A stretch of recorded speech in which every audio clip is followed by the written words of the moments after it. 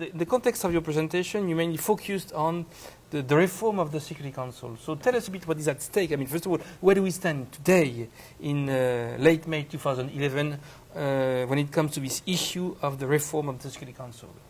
Well, it's a fascinating issue. The current phase of the negotiations in the General Assembly open-ended working group on the subject, and now the intergovernmental negotiations, has been going on for 17 years. 17 years. So the open-ended working group has been nicknamed the never-ending working group.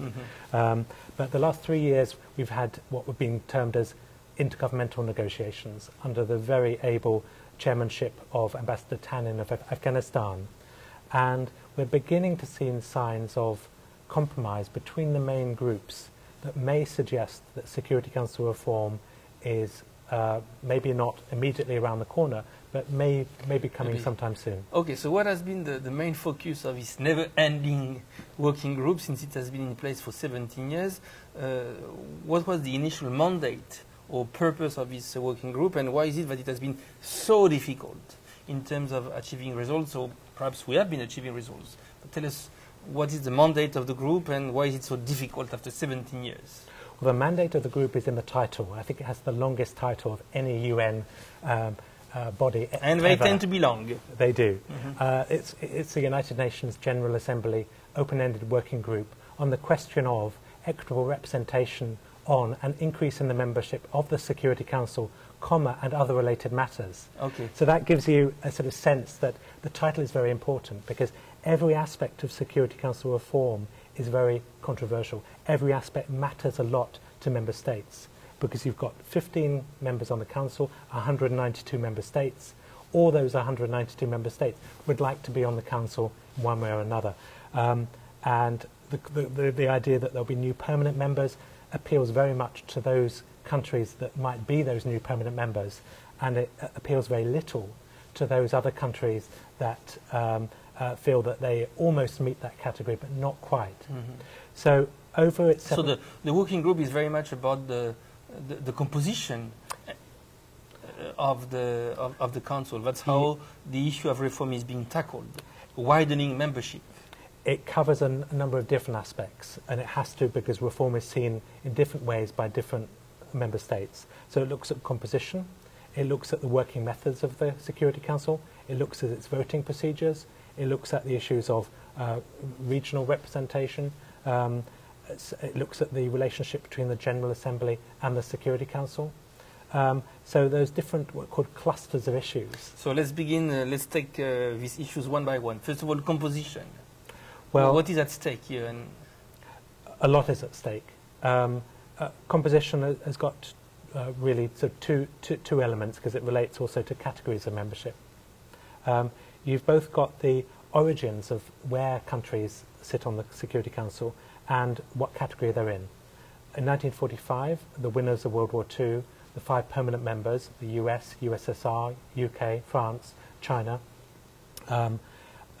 established a framework, the UN Charter, where they had a special position, permanent seats on the Security Council and a veto.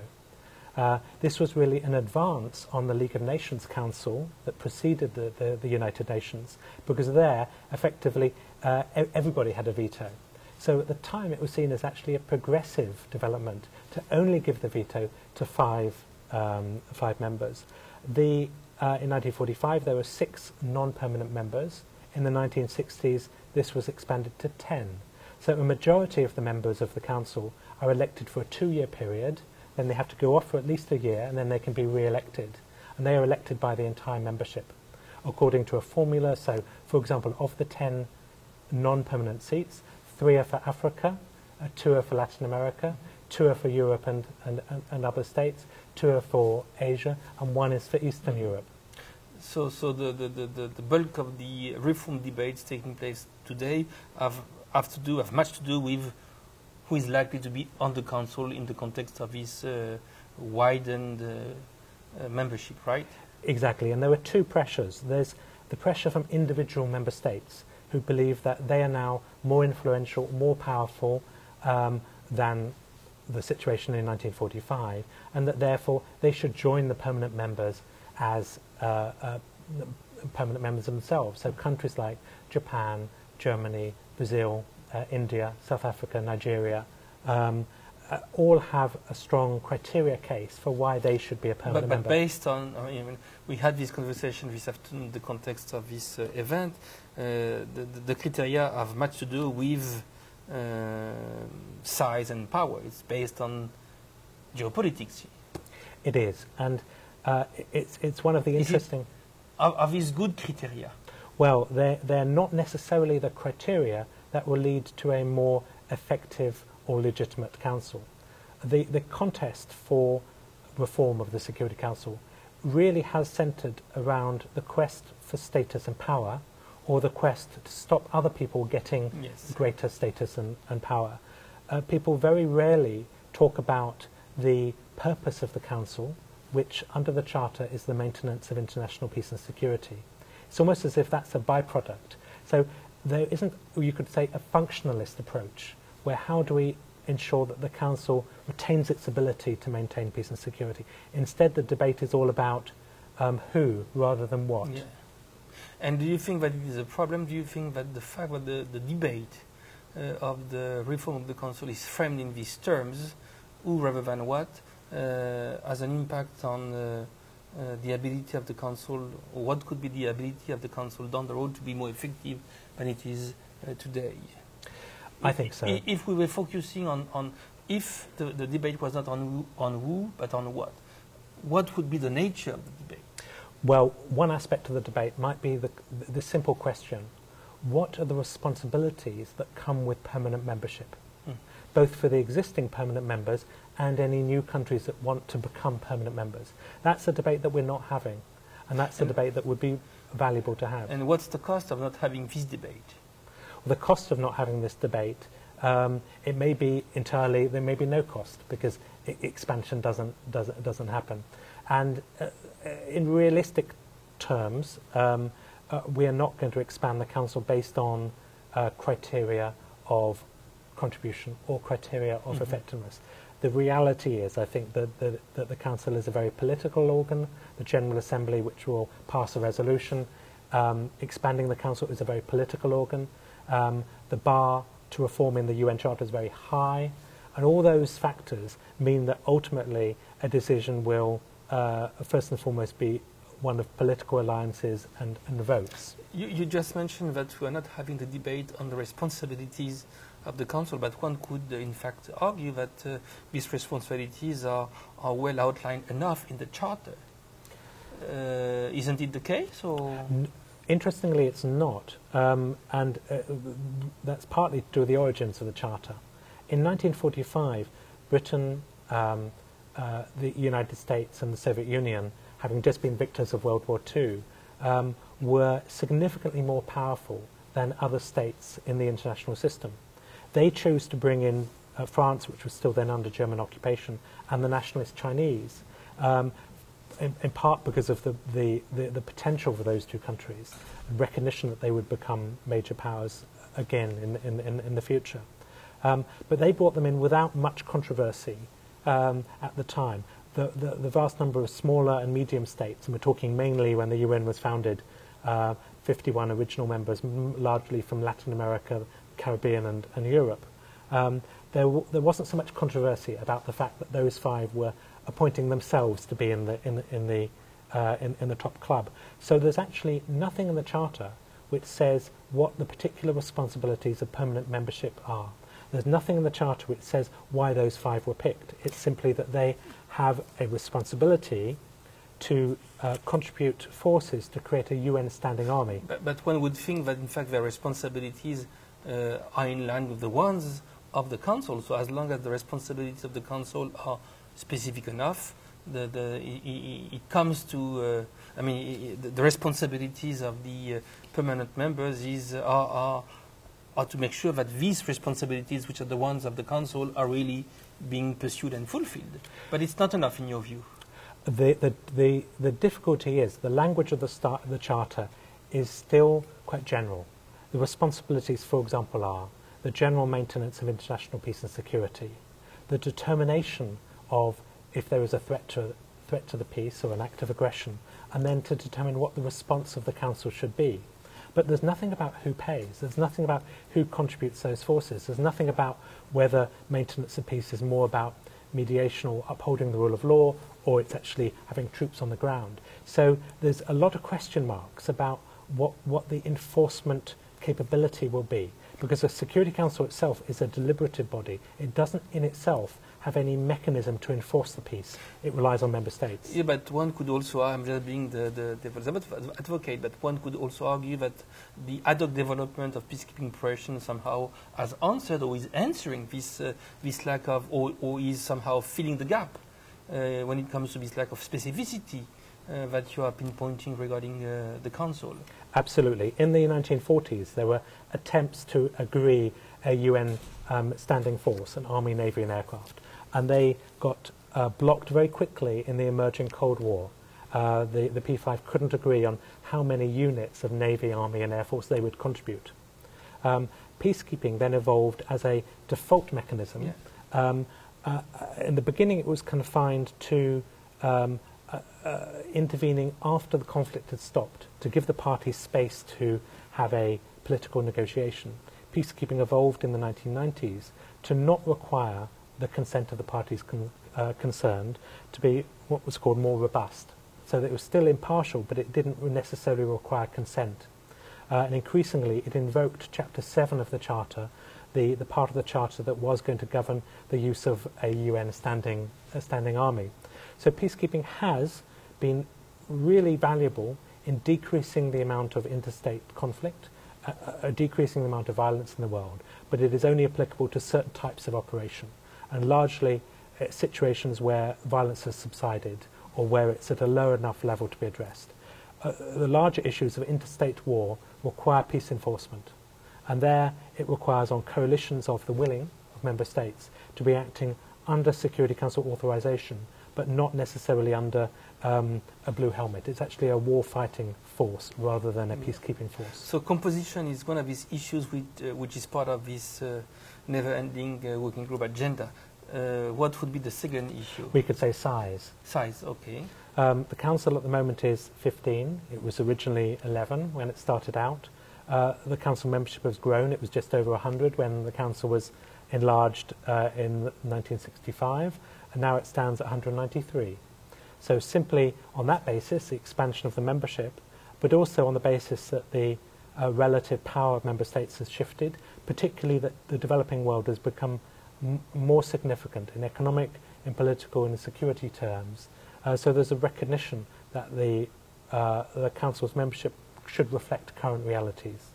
So size is another matter. What would be another issue, which is, you said, voting methods? Yeah, well, I'll just finish on size. So there are various proposals to expand the Council, perhaps to 21, perhaps to 25. That's a sort of a range within which many observers feel the Council could retain its effectiveness, but also have increased representativity. And do you feel that if the size of the Council was changing, and if we were bringing more developing countries to the table of the Security Council, so to speak, do you think that the kind of the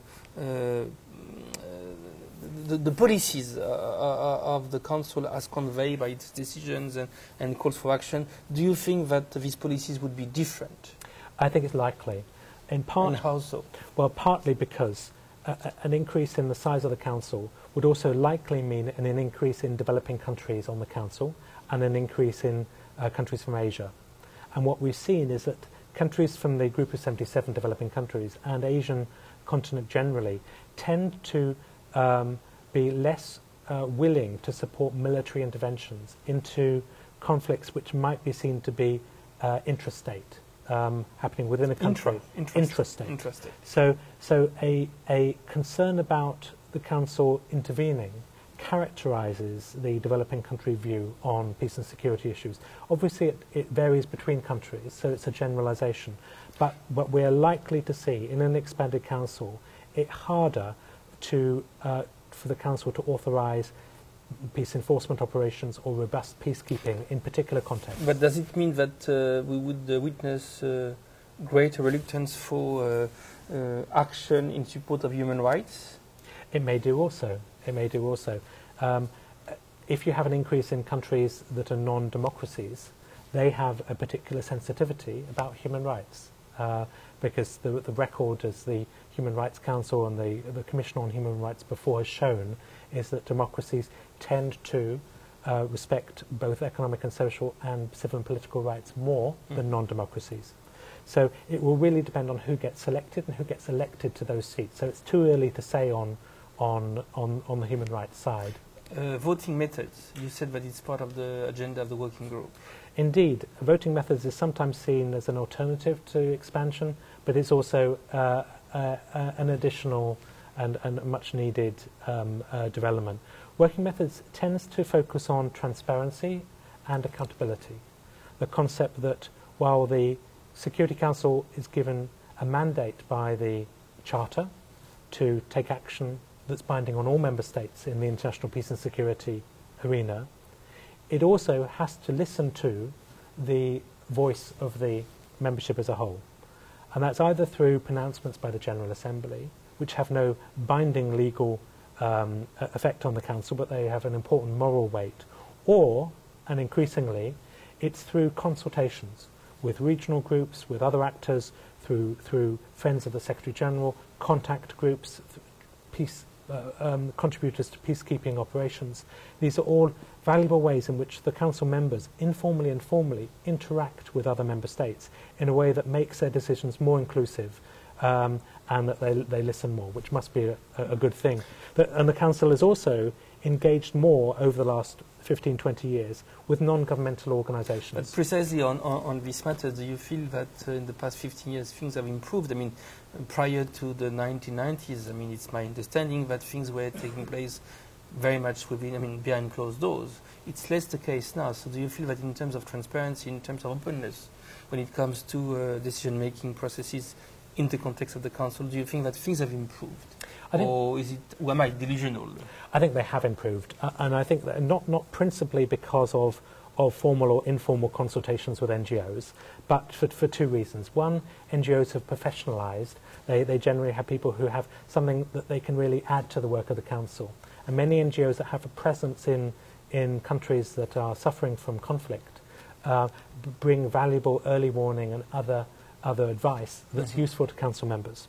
So that's the principal reason. The second is the world we live in is a more globalised world. The effect of 24-hour media and a much more internationalised advocacy presence among NGOs creates an information source and a backdrop that is ever present now in the minds of Council members.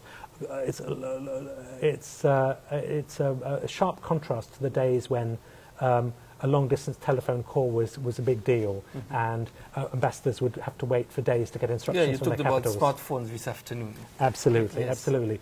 You now, with a smartphone which are proliferating across Africa and Asia, you can actually do a quick indicative poll of 1 million people fairly easily.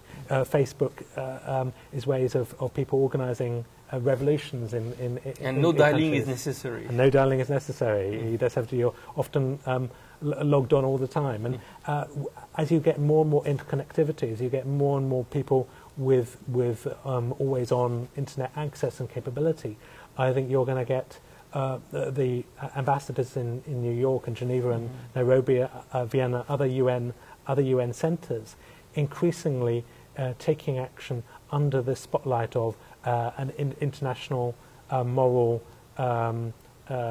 force of civil society. So composition, size, voting methods, what else do we have on this agenda of the working group? We have the categories of membership, categories, which is a really interesting one because we have the two categories we're familiar with, permanent members and non-permanent members. It's been suggested that we have some kind of third category or intermediate category of a longer duration seat. Where a country might be elected. But which is not in effect so far. It's not in effect. Okay, but that's part of the... This is one of the reform proposals. Yeah. So you have a new category. Long-term duration. So it could be a country like India or Brazil or Nigeria, South Africa, Germany, Japan, might stand for election in the General Assembly against countries like Egypt, Argentina, Kenya and others who may have a chance of getting it. And they would be elected to a seat for a 10 or 15-year period, perhaps immediately re-electable. And that would mean that they would get all the advantages of permanency, so getting to know the Secretariat, other member states, getting to know the procedures and how the Council operates. So they could have a lot more influence, but there would still be an accountability linked, because they would be voted for by the General Assembly and they could be removed by the General Assembly. So it might be a nice halfway house that would increase legitimacy. Yeah, but once incumbent, it would be difficult to remove them. It depends on what the vote is to re-elect them. Would they have would they have veto power? I don't think they would. And there's two reasons for that. While the veto of the current permanent five may be seen as anachronistic, particularly in the case of Britain and France, which haven't used their veto since the late 1980s in any case, so they recognise that it's a bit anachronistic. But the veto is also a positive thing. It keeps powerful countries like China and the United States within a marriage of power and representation. It keeps them within a system of laws and norms, operating within the Security Council rather than outside of it. So the question is, if it's not easy to modify the existing veto, because the countries that have a veto to prevent it being changed, so they're very clever in designing the Charter that way. Yes. So the veto is very hard to get rid of. But do two wrongs make a right? Do you add to that the number of countries that can block decisions on the Council, or do you in fact take a different approach? And the different approach that former Secretary General Boutros Boutros-Ghali suggested is that in fact by expanding the Council, by increasing the number of developing countries, and by raising the threshold required for passing a substantive resolution, you have a collective veto for the South, because acting collectively those countries can prevent a resolution that they don't like. So there would be no need for a real veto. No need for an individual veto allocated to a country, but you would have a stronger, in a way, southern veto that was created in a de facto way. Yeah. So I think generally the aspirant permanent members, those that are seeking permanent membership, by now they realise they're not going to get a veto anytime soon. So they might as well get a longer duration seat, prove themselves to their region, get all the benefits of permanency, and revisit their quest for a permanent seat 15 years or 30 years down the line. So that's for categories. What else do we have on the agenda? I'm just going down the list. Sure. Well, we've dealt with everything except the relationship between the General Assembly and the Security Council. Okay, so what about this? We touched on it briefly when it came to the issue of accountability to the General Assembly. What is the Security Council's mandate in the Charter? It is to have primary responsibility for the maintenance of peace and security. But it's not to have exclusive responsibility. It's accepted that the General Assembly has a subsidiary responsibility when the Security Council is not seized of a matter, that it has a responsibility to act as well. And people or to call for the Council to act. Indeed. So if the Council is deadlocked, or if the Council is not seeming to act, both the General Assembly can make recommendations, and that's its power, to make recommendations, not to act, and the Secretary General, he or she, under Article 99, can bring to the attention of the Council a threat to peace and security. So the relationship between the Security Council and the General Assembly has always been a tricky one. The permanent members of the Security Council do not want any constraints on the remit of the Security Council, which is legally laid down in the Charter. It's given a lot of power precisely because it's expected that its members will contribute a lot. Yeah. The General Assembly is the ultimate source of legitimacy for the organisation because it's a universal body. But it has members like Palau with only a few thousand population, countries like China with over 1 billion. So it itself is not an alternative automatic font of legitimacy. It itself has legitimacy problems with the idea of one state, one vote. So it's not contrasting legitimacy with power. It's contrasting two bodies which, in different ways, manage that relationship between power and representation. So these are the issues which are on the agenda of the reform of the Council, and you are telling us that it has been, we have been at work on this for 17 years. So on all these issues, are we doing, I mean, what's the extent of the progress which has been made? I mean, are we close to witnessing a true reform of the Council, or is it still a dream? Well, the fact that the negotiations have been continuing for 17 years is not a mark of the failure. Lack of progress or necessarily a failure, because this is an issue of enormously high stakes to individual countries. It's a matter of enormous high stakes for the world, because the Security Council is a precious thing. It's a remarkable achievement of humanity to delegate to a few countries the maintenance of peace and security. And the fact that 90% of Security Council resolutions are passed by consensus is an indicator that there's a high degree of agreement, of working together among those members. They take their responsibilities seriously. So the fact that we haven't seen much progress is in part because in a negotiating process as important as this, in one which in many ways is a zero-sum game, by which I mean that if one member becomes a permanent member of the Security Council, another one can't be. If you expand to 21 members on the Council, there's still a lot of members that can't get on, for example. So that's the reason. But in part because of the longevity of the negotiations, we're beginning to see a bit of fatigue. We're beginning to see the ideal or maximalist position of permanent members to be, aspirant permanent members, and we're seeing the maximalist position of the what are called the Uniting for Consensus group, those that want non-permanent expansion only, that they both recognise they're not going to get everything that they want, and that perhaps the status quo is not the best default position. So what you need to get reform is for the main groups to let go of their ideal situations, and you need the main groups to accept that a particular model of reform is better than the status quo. And nothing. And it's still very hard to identify a particular formula that meets the very tough charter requirement of an initial vote of 2/3 of the members of the UN, ratification by 2/3 of the parliaments and governments of the UN members, including ratification by the 5 permanent members. That's quite a hurdle to get through, because you just need 1/3 of member states who are not happy, who prefer the status quo, and it's dead in the water. And what are the chances for change to take place in the near future? If I had to put a percentage on it of change within a 3 or 4 year period, I would say that the likelihood would be 30 to 40% likely that change will happen. So in other words, it is unlikely that change will happen, but it's more likely that change will happen than it has been for a very long time. Okay.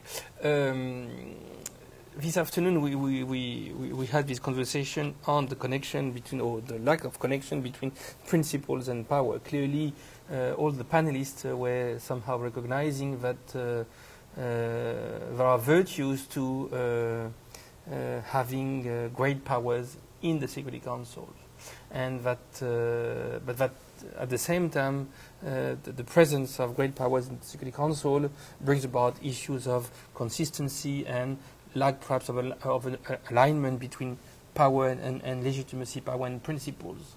How do you feel about this? Well, we live in a very messy world, and we live in a very unequal world. And many advocates of an improved United Nations wish the world was different, as do I. But it's not. So we have to start with the world where it is. If we start with the world where it is, then we're left with many advantages to the Security Council's role. One advantage that a lot of smaller and medium-sized countries really treasure is the fact that the Security Council authorises and deauthorises the use of force in international affairs. So it can act potentially as a constraining force on large powers using force. And even if they go and ignore the Council, there is a cost in terms of burden sharing, a cost in terms of perceived legitimacy. So that's one advantage of the Council operating in an unequal world. The other thing is it's able to mobilize resources. So the world is unequal because different countries have different abilities to contribute to peace and security. Through UN processes, through a scale of peacekeeping dues, contributions, you have countries with a greater capability actually giving more, doing more. So the Security Council helps mobilize, both in peacekeeping, in political missions, in mediation, but also in coalitions of the willing, acting under Security Council authorization to take enforcement action, war fighting, in pursuit of the UN's objectives. So by really a interesting happen-chance evolution, from starting out with a United Nations of 51 countries, largely from Latin America and Europe, we now have a remarkable thing. We have 193 countries, an almost universal membership, scanning all the regions of the world, with a Security Council, with a mandate on behalf of humanity, on behalf of the underrepresented peoples of the world as well, to maintain international peace and security. And so, well, as you just mentioned, the primary, if not sole, mandate of the Council is to maintain international peace and security. But does it make sense to try to do so while somehow pursuing this in a way which is totally disconnected from issues having to do with development? For instance, at the European Union level, somehow, the European Union developed out of trying to avoid that war would take place again in the European context.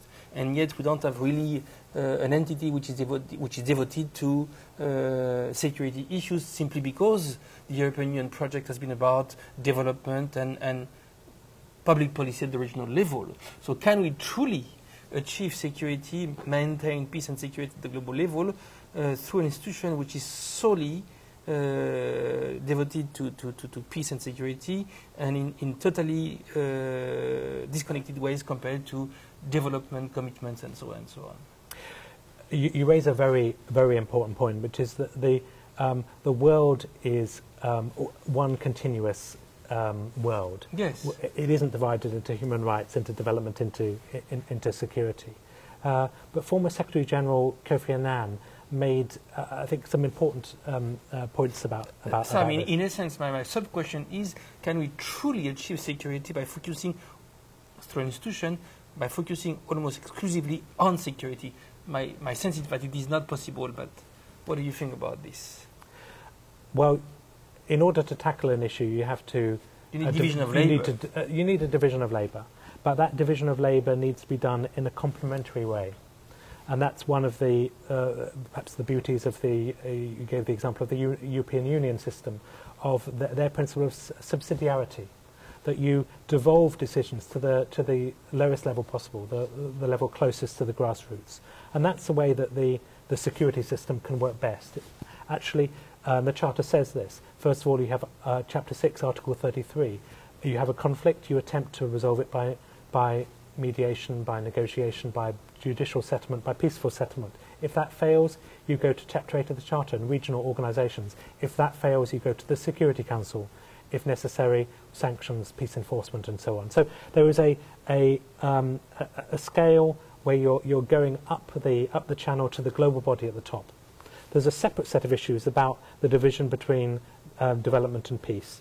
You can only have sustainable peace if you have development. But equally, you can only have development if you have security and stabilisation. Yeah. So there was debates at both ends of the spectrum. In terms of humanitarian aid delivery, there's an increased recognition that it's worth focusing on fragile and failing states, because otherwise you will then have to spend more money at a later time, and that development aid is great for security. But equally, you will not sow the you will not be able to get development unless you have security. In a way, you see, when you look at what has been the regions and the countries on which the Council has focused for 50 years, I mean, we tend to continue to focus, I mean, the Council tends to continue to focus on regions which are not really developed. I mean, in the 50s, Africa was very much on the agenda of the Council, the Middle East too, and so on and so on. So somehow these regions which are not developed continue to be a security problem. So is it really the solution to address security issues essentially through military means, or within the context of military thinking and military mechanisms? So should we think about perhaps dovetailing better than it has been the case so far, development concerns with security concerns? Well, coming out of various international commissions, including the UN's high-level panel, set up by Kofi Annan, we've had emerged a peace-building commission, which attempts to be an institution that bridged the gap between security and development. But it's not working very well. It isn't working well. Or not working at all. I know. I think that's unfair to it. I think that in the countries that it's focused on, there has been some progress. It's certainly focused international attention on those issues. But a sign that it's not working is the fact that the Security Council has begun its own debate about configured around stabilisation, which in many ways mirrors a lot of the objectives of the Peace-Building Commission, but doesn't involve it.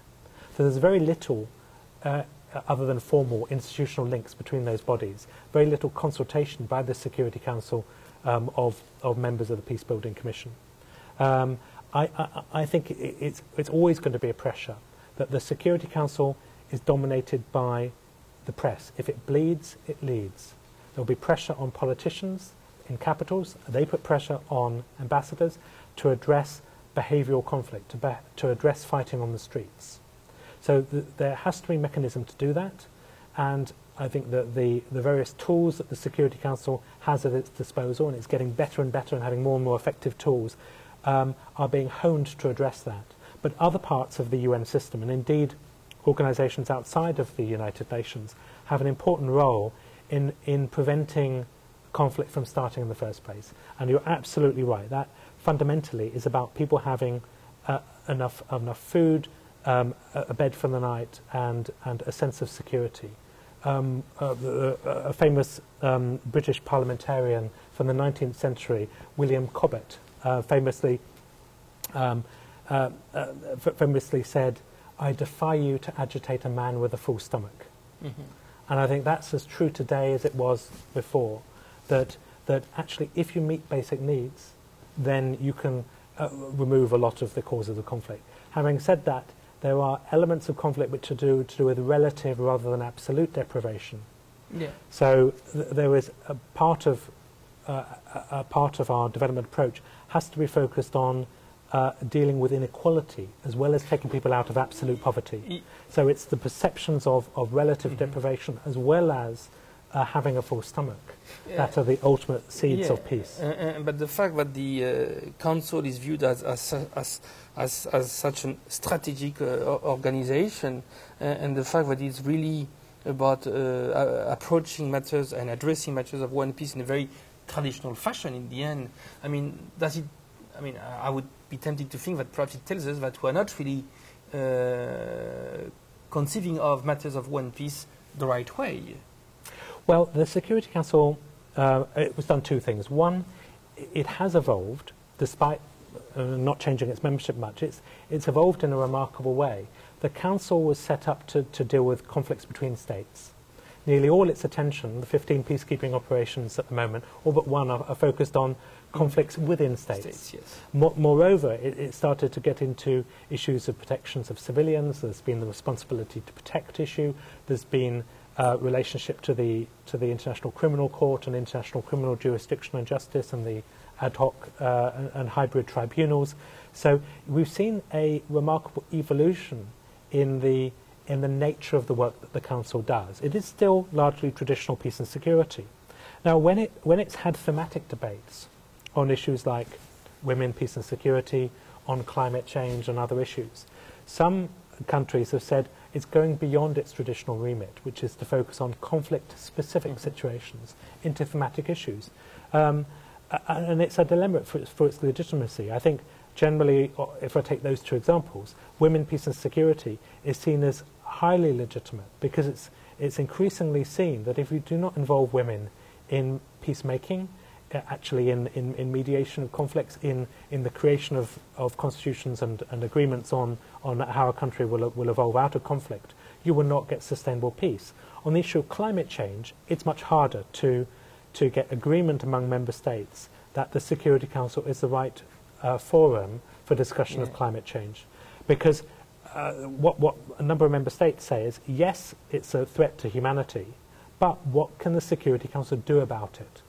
And there is a legitimacy danger that if you have debate and then you have no ability to operationalise that debate, to mobilise resources towards an outcome, then that, over time, delegitimizes an institution. When it comes to women, you're absolutely right. I mean, you know, clearly, and it has been the case in the past 15 years in the Balkans and so on, women have been victims of war, and on the other hand, they are very much engineers of peace.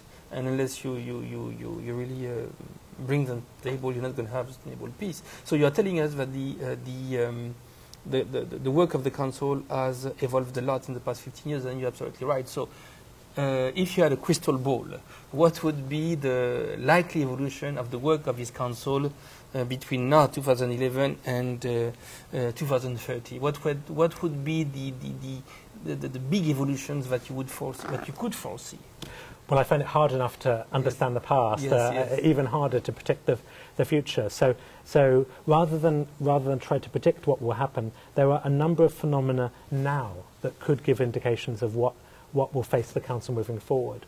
One is that there's quite a lot of violence that occurs in the world that's not on the Security Council's agenda at all.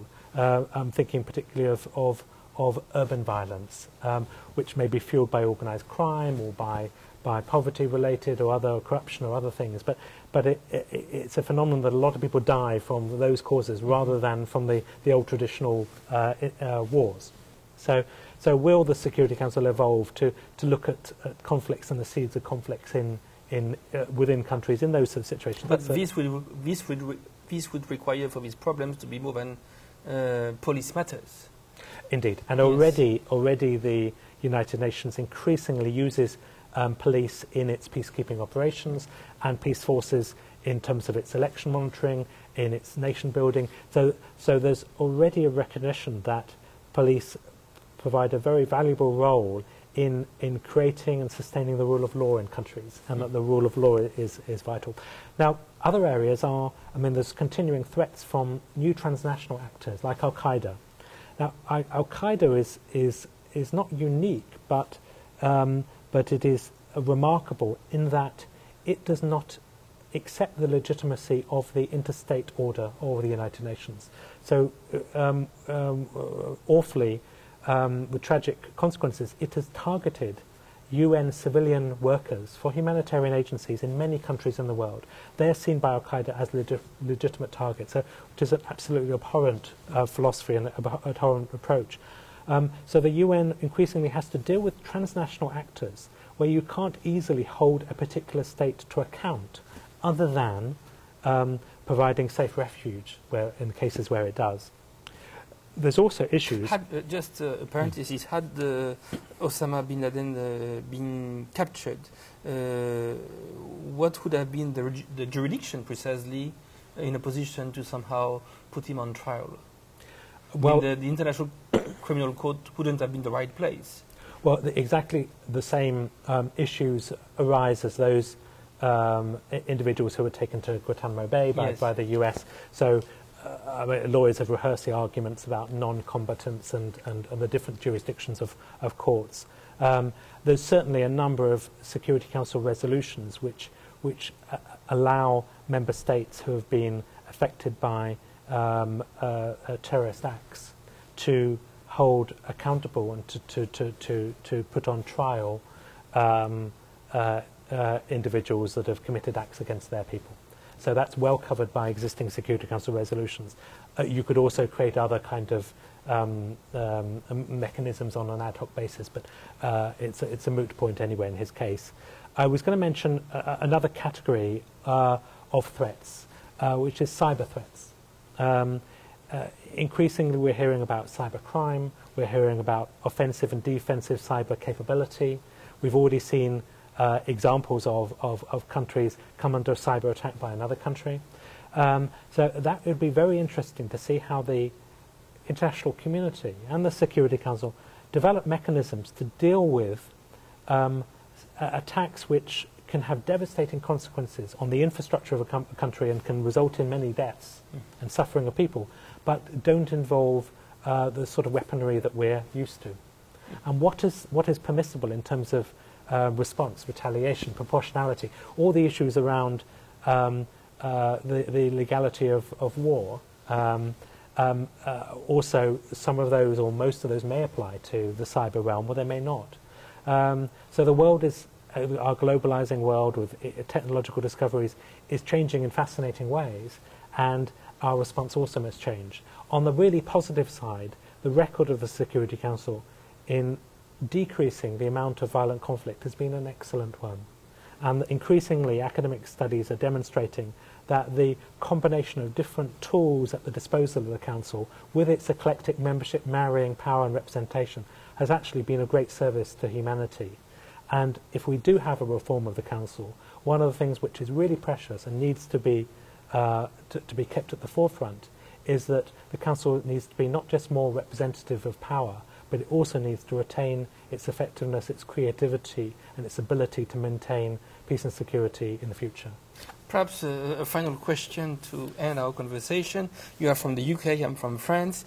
In the European context, we have all these debates about whether or not the European Union should represent European countries all together on the Council.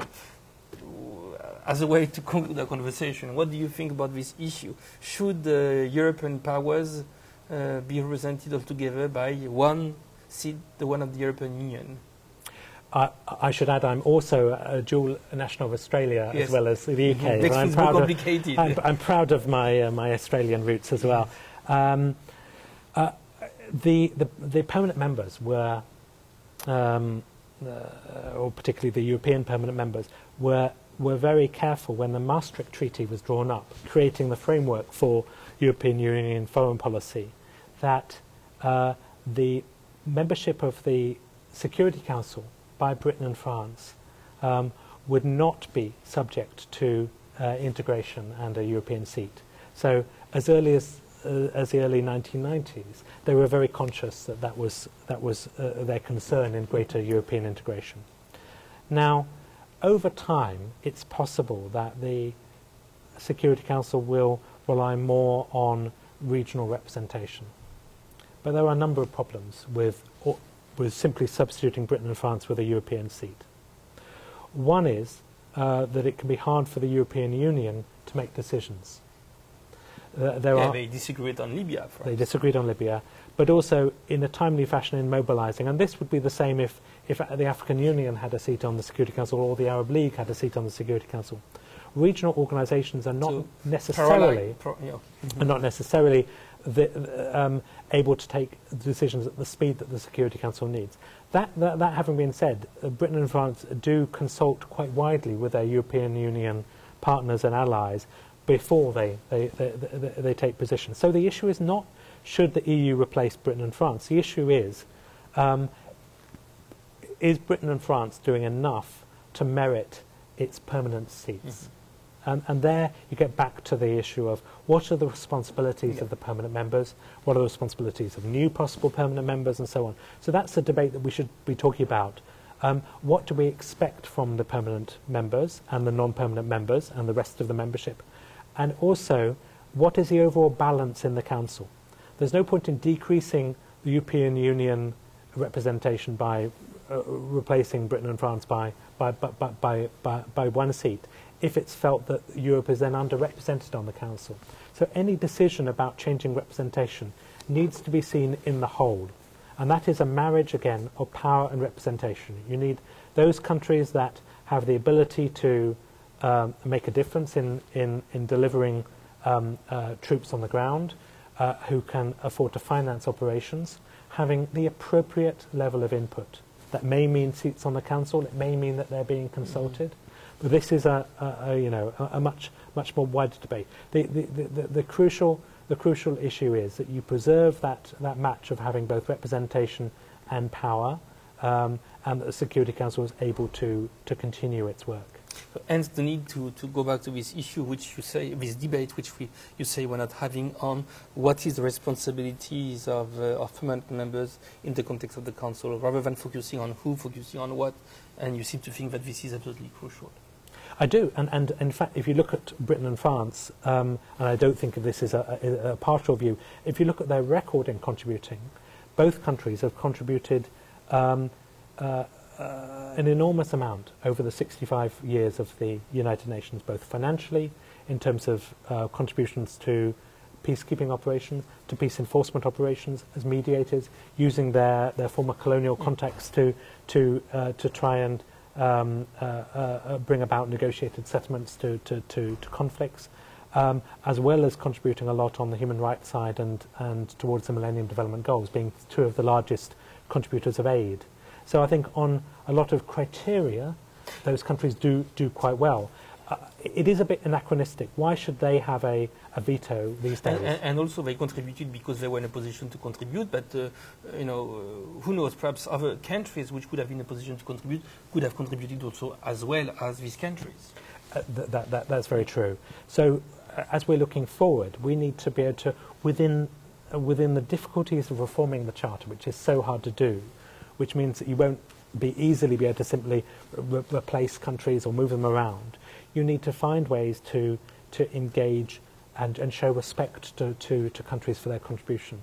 And I do want to emphasize that contribution can be in many forms. It's countries like Norway that have played such a valuable role with the Oslo process in mediating between Israel and the Palestinians. You've got a number of smaller African countries that have played very important peacemaking roles. You've got countries in Latin America that have a remarkable record for respect for the rule of law and for non-military solutions. I think we need to capture all those valuable contributions to peace and security and have respect for them, because it's not just about who can afford to contribute. It's about actually we live in a world where we now have respect for the worth of every human being, and we should have respect for every country. And therefore, we should be looking to actually increase the number of contributions from the membership as a whole, rather than just focusing on a narrow few. But if a few have privileged positions, then they will be expected to deliver a lot.